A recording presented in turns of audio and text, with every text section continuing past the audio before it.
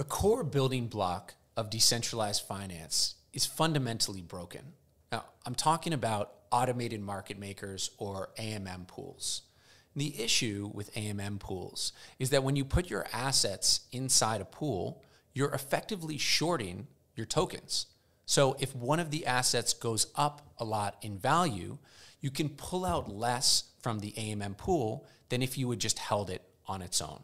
So as you can see in this slide, if I had provided Link to the Link ETH pool during this time period, I would actually be down a lot versus just holding Link on its own.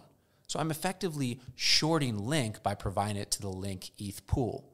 Now, this is opposed to Bancor's model where you're fully exposed to the upward price movement in Link, so you can get that huge gains while also generating trading fees from the Link liquidity pool. Now, the core innovation of Bancor is that instead of having to provide 2 assets to an AMM pool, you only have to provide 1, and you can stay fully exposed to any upward or any price movements in that asset.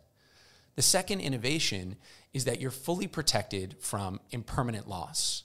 So this issue has affected many people in the space, and if your assets change a lot in value, you can pull out way less. Well, in Bancor, you're guaranteed to pull out at least as much as you put in, plus trading fees and liquidity mining rewards.